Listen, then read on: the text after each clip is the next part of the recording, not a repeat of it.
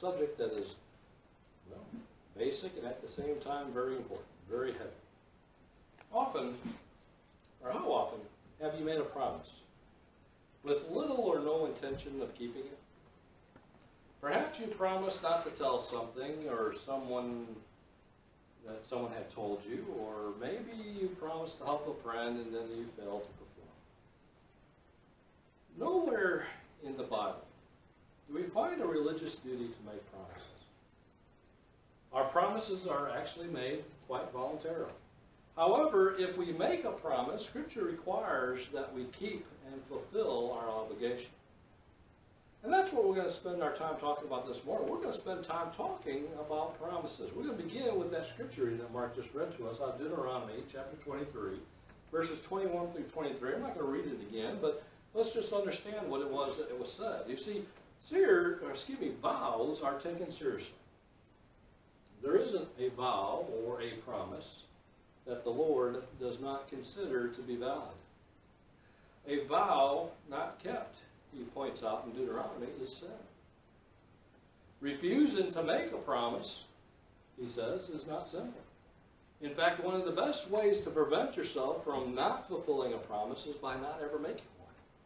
And the Lord tells us very plainly, all the way back in Deuteronomy, the same precept, and we see the same concepts that are actually repeated in the New Testament concerning promises. Because promises actually are made voluntarily, they must be performed. They must be kept. We are not at liberty to decide if our word is worth keeping. If we make a promise, we have to keep our promise. In fact, let's continue on with the Old Testament and go into Ecclesiastes. And here in chapter 5, verses 4 through 6, we find out that fools are the ones who break their promises. Ecclesiastes chapter 5, starting at verse 4.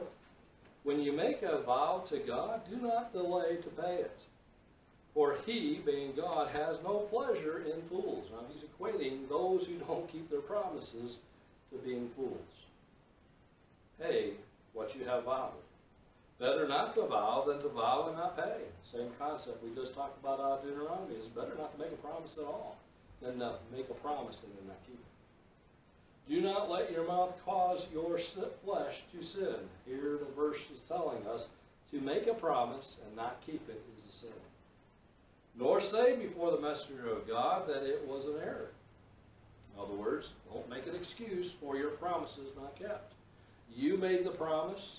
Yes, perhaps you found out that you can't or won't do it anymore, but don't make an excuse for it. It's still sin.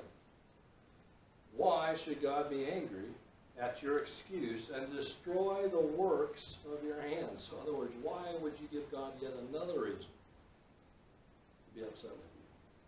Why would you give God yet another reason to be angry with you? Not only did you not keep your vow, but now you're making excuses as to why you can't keep a vow.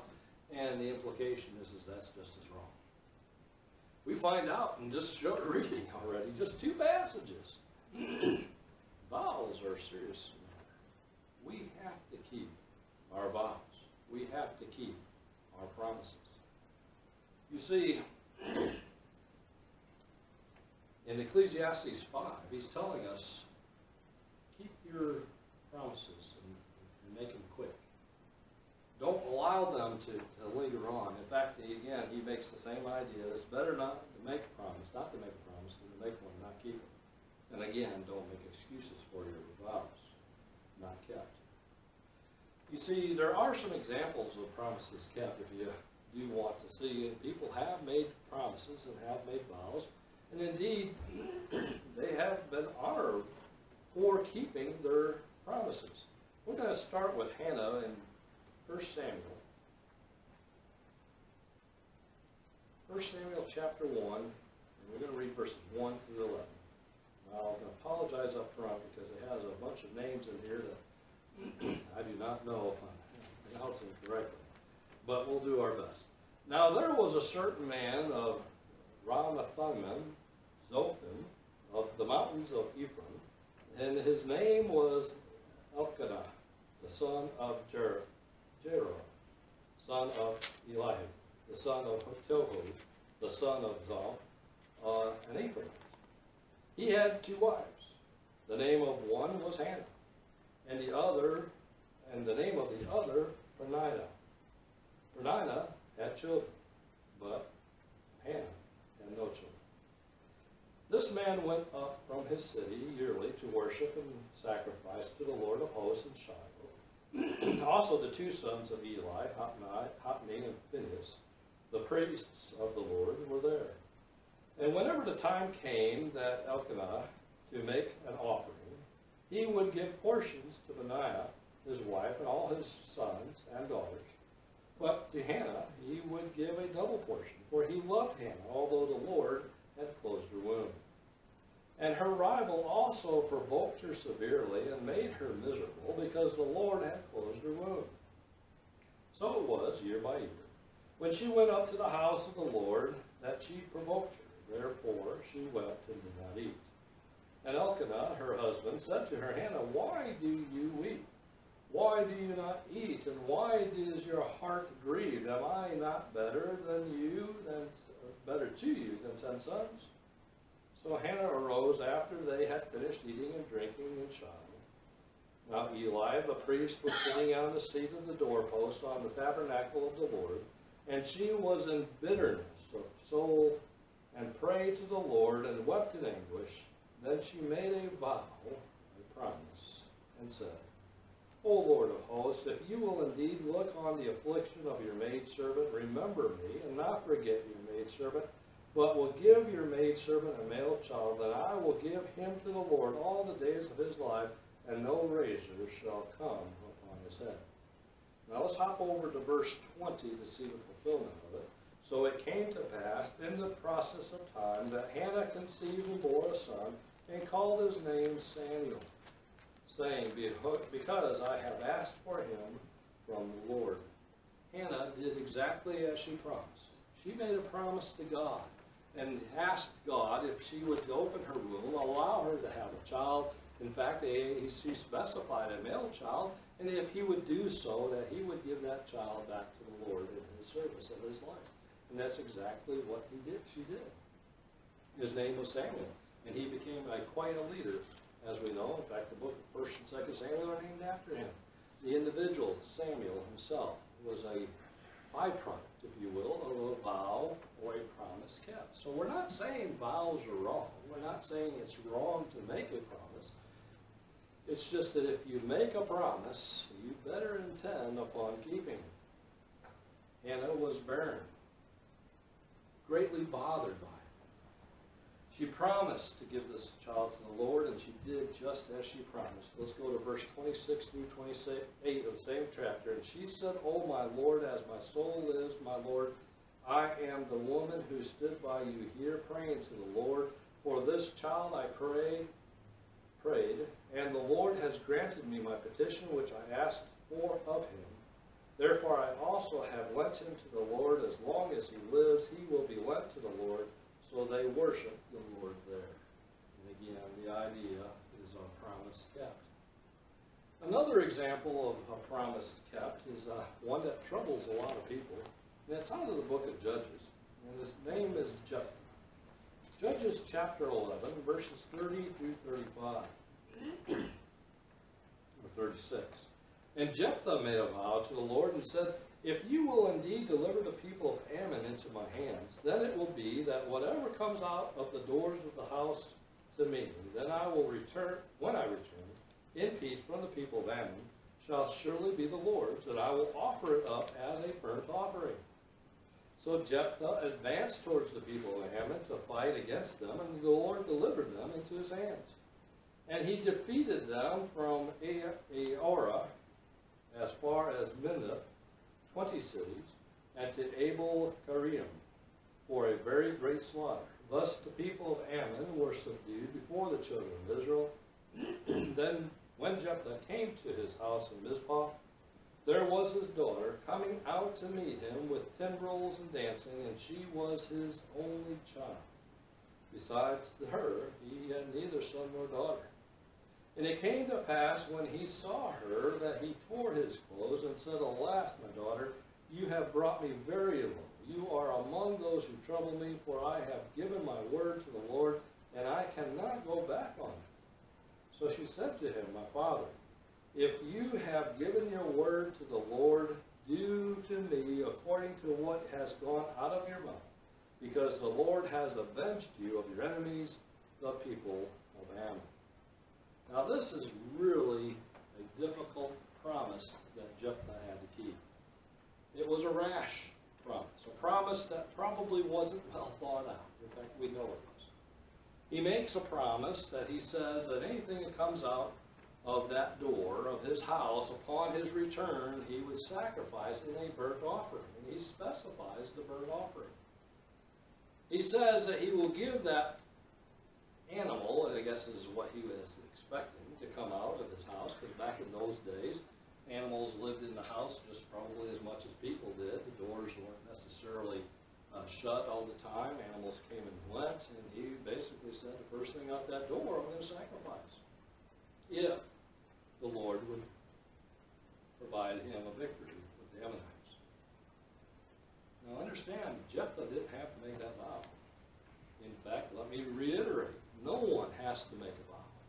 No one has to make a promise. No one ever has to make a deal, contract or otherwise. When we think about this subject, the Lord is saying he wants you to keep your word. And whatever you say, you need to keep. That's according to the passages that we have already rehearsed. He promised to sacrifice the first thing that came out of that door. And it just happened to be his only daughter. In fact, he neither had son nor daughter other than his only child. She came out of the door upon his return. And did Jephthah make excuses? Remember what we just talked about? Does the Lord like excuses? Does the Lord appreciate the excuses? Not at all. The Lord says he gets angry at those who make excuses. And we find Jephthah not trying to even make an excuse, which is very honorable as well. We find out also that Jephthah kept his promise. In verse 39 through 40 of chapter 11, and it was so at the end of 2 months that she returned to her father, and he carried out his vow with her, which he had vowed. She knew no man, and it became a custom in Israel that the daughters of Israel went 4 days each year to lament the daughter of Jephthah to Gideon. Jephthah kept his word. Now, I have an article on this particular situation, or this particular promise kept in the bulletin today, if you want to read that as well, for further information about the ins and outs of that particular situation. But nonetheless, what we find out is Jephthah, a man of honor, made a promise. It was a rash promise. And he didn't make an excuse. He didn't want to anger the Lord more by trying to, oh, I didn't really mean it, which is what a lot of us do.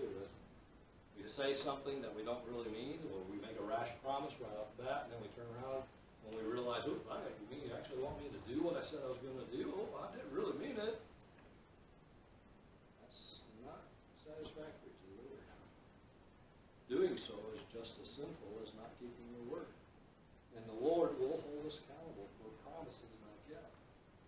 So you might be thinking, well then, how strict are we to honor our promises? How strict should we be? Does that mean everything that comes out of my lips I have got to keep? Every promise that I make I've got to keep? And that's really what we're trying to impress upon everyone, is yes, the Lord expects us to keep our word. Let's start over here at Matthew chapter 5. Matthew chapter 5, let's read verses 33 through 37.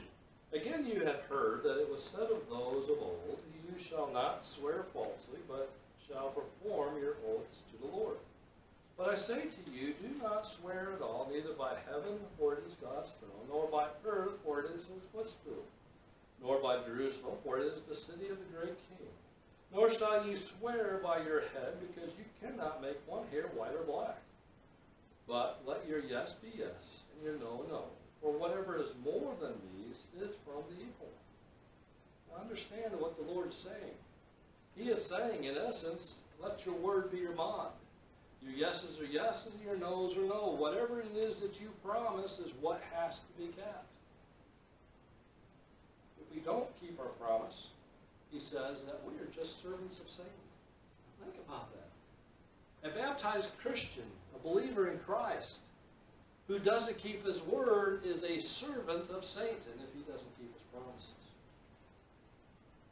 Mean what you say and say what you mean. Don't make promises you won't keep.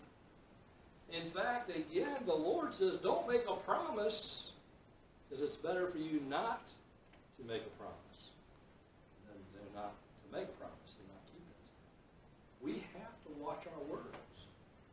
The parable of the two sons also tells us or teaches us to appreciate our words. Matthew chapter 21. Let's read verses 28 through 30. Matthew 21, starting at 28. But what do you think, O man who had two sons? A man who had two sons. He came to the first and said, Son, go work today in my vineyard. And he answered and said, I will not.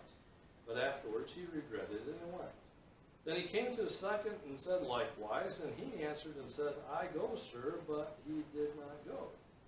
Then the Lord asked in verse 31, which of the two did the will of his father? Which of the two do you think did as the father requested? You see, the parable of two sons really teaches us to keep our word. How often do we make promises to help, but then we fail to perform? We say we're going to do something and then we don't do it. Maybe we feel obligated to be the guy who steps up, but no real intention of actually stepping up. The Lord says don't do that. Don't be the individual who doesn't keep his word. Paul said an untrustworthy person is deserving of death. Do you know that? Actually, it's recorded for us in Romans chapter 1. That long list of very wicked things that Paul goes through, mostly talking about the debauchery of the human race at the time. But nonetheless, he goes through a long list of things that evil people do. Well, one of those evil things he mentions in verse 31 of Romans chapter 1 is untrustworthy. He says these are untrustworthy people.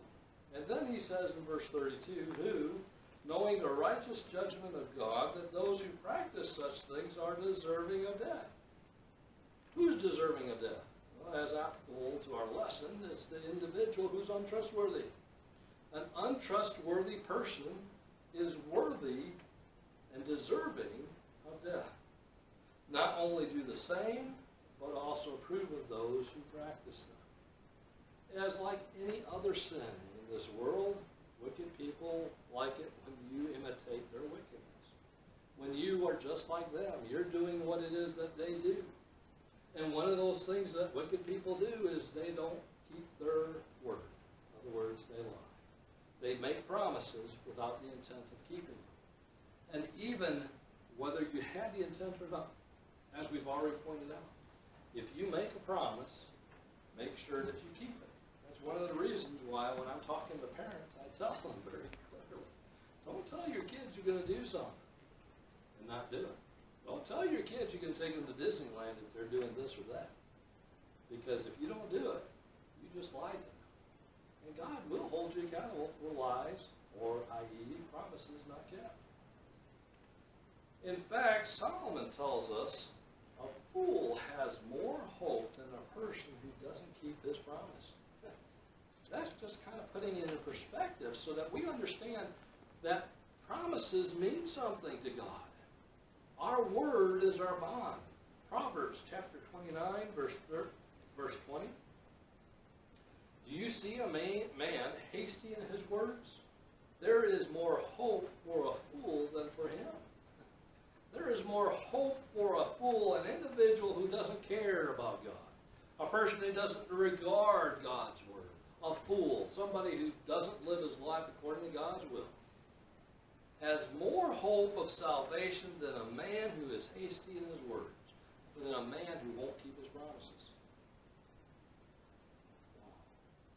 You think, how's that possible? Because a man hasty in his words isn't likely to repent of those things. But a fool at least has a chance of making his life right with the Lord at some point in time. Wow. Think about how important it is for us to keep our word. Now, I just want to make this one other application. If we promise to love our spouse until death do we part. Does God expect us to keep that promise? Now, we made that vow. In fact, most of the time we make that vow, and I try to tell people that are getting married, you don't have to say this. You don't have to say until death do you part. Now, that's how the Lord prescribes it anyway, and the Lord expects it.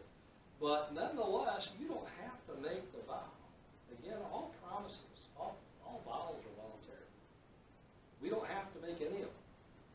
What we say at the altar of marriage can be something different. Just because the tradition says we have to say this doesn't mean we have to say this.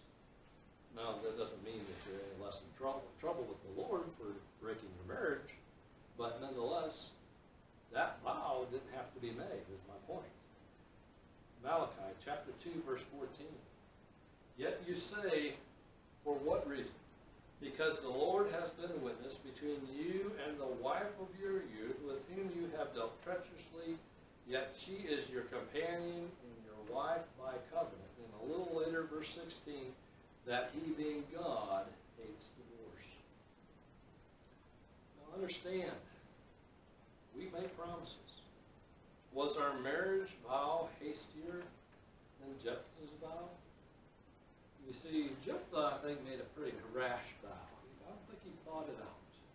He didn't think of the possible consequences. He didn't think it through.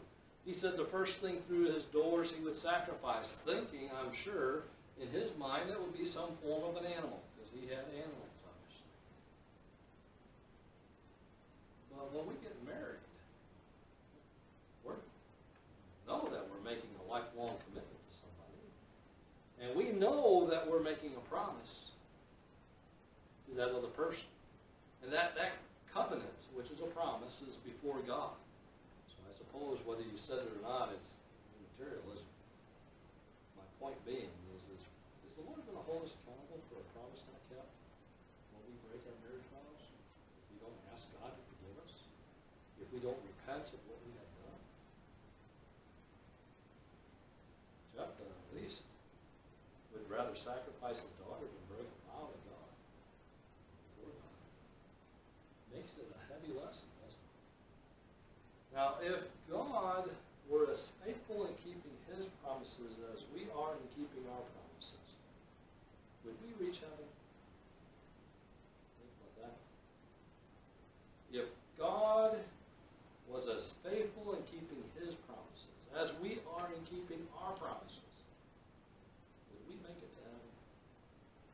Because there's a lot of people out there who probably thinking, I probably wouldn't make it. Because they know they don't keep their word. God keeps his promises. In fact, that's recorded for us out of 2 Peter chapter 3, verse 9. 2 Peter chapter 3, verse 9 says, the Lord is not slack concerning his promise. And he goes on, as some count slackness, but is long-suffering towards us, not willing that any should perish, but that all should come to repentance. The Lord made a promise way back when. And he said he's not slack concerning his promise. He's going to keep his promise. He's just going to allow more time. He's long-suffering. Believe us. Believe me. Believe God's word. God will keep his promises and does keep his promises. In fact, God said that he would forgive our sins if we would just confess them. Again, a promise that he makes. Let's go to 1 John chapter 1, last passage. 1 John chapter 1, verse 9. If we confess our sins, he, being God, is faithful and just to forgive us our sins and to cleanse us from all unrighteousness. If we would just confess our sins, implied in that is repenting. But if we would just do that, the Lord says he would forgive us our sins. And God keeps his promises, as we've already noted. He does not lie. Folks, when we promise to serve God, God expects us to keep our word. So I'm really asking this morning, have you failed in your promise to remain faithful to God? Have you failed to keep your promises? Understand, promises, vows, your word are very, very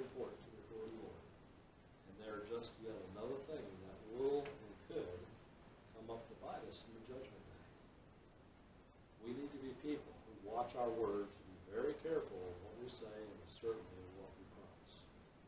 And if we want to go to heaven, we're going to have to keep our words. We're going to have to be people who say what we mean what we say. And it can be no other way. If by chance you need our prayers, we'd be glad to pray along with you. Please come as we stand and sing the invitation.